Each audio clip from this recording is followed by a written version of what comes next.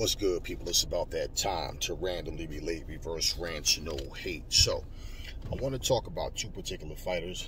Instead of making this two separate videos, I'm going to do this real short, real sweet, to the point. One is heavyweight, contender Jared Anderson. And the other is 135-pound contender, Keyshawn Davis. I like both of these guys as fighters. Jared Anderson, he's a durable guy so far. He's a rugged type of guy. Better word. He's a rugged type of guy. I haven't really seen him take any punishment yet, so I can't really say how durable he is. He has that rugged type style, like he wants to go in there and get his shots in and bring that pain to you. He has good power, and he's shown heart so far. And he has found ways to, he pretty much knock these guys out, and he finds ways to break them down. Now, he hasn't been fighting the best competition, but he's now saying he's the best heavyweight in the world. And that's all good that you feel that way, but you have to step your game up. So now, to make those claims, you have to start fighting the type of competition that the best heavyweights in the world would fight. Otherwise, the fights that you've had so far, for where he is in his career, I can say it's okay. That's fine. So now, again, for you to say you're the best heavyweight in the world, well, now it's time to step up. Beating the type of guys that he's beaten so far, they're not world-class type fighters. So, this guy that he just beat, this weekend, and been on the small side and had nothing for him. And these are the type of, competitors that he's been in there with so far. So these guys don't qualify him as being one of the best at all. Not that type of competition. So now it's time to step up. So now, as you're making these claims, people are watching you step up in competition. And if you're beating these guys the same way, then it's like, okay, cool. They'll start to take notice. But to start saying I'm the best heavyweight in the world, last year they were just saying he got time, there's no rush. Whoever they put in front of him, that's where he'll fight. But he's saying he wanted the big fights. And so, when you look at who's there, what's going on, you want to get in the mix now, man. You don't want to wait till these guys are old and washed up, and then, you're beating guys that's past their prime. What does it do for you?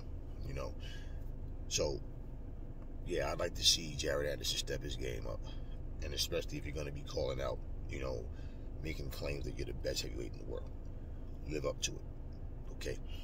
Keyshawn Davis, he's a very good fighter, solid fighter, shows poise, shows patience, and he has a good gas tank. And he's going in there, he's banging, he's just beating guys down. But he's in the same situation as Jared Anderson, where, he's, pretty much saying he's better than Tank, he's better than Haney, he'll beat all these guys, he'll beat Frank Martin. Okay, so then the same thing for him. He needs to step his game up.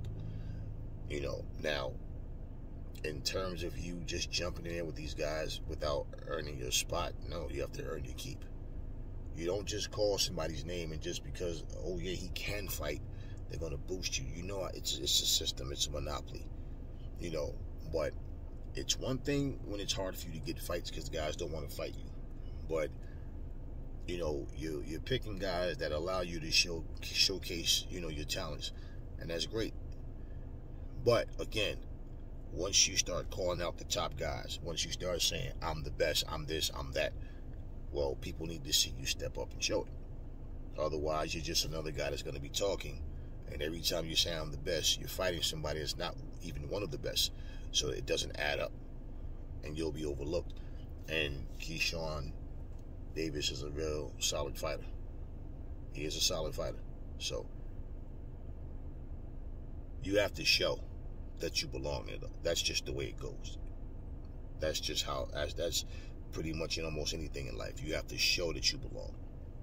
And it will be a great journey to watch and see these guys develop and see that they're in here fighting the very top guys, you know, and holding their own and winning. Not just saying that I can, but not fighting them. So I like Jared Anderson as a fighter. I like Keyshawn Davis as a fighter. So we'll see the way things go as time goes on, but they both, in my opinion, need to step their game up, and then this will solidify how good they are, that they can, that those claims that they are who they say they are. And then once you get in there, well, once the best meet the best, somebody has to win, somebody has to lose, possible draw, right? But at the end of the day, that's how it's done. So I'm not going to bash them because of what they're saying, but from this point on, because Jared Anderson, you know, he was real confident what he was saying. Keyshawn, same thing. So let's see what they're really made of. Talk to me in the comment section. Never fall in love with lies.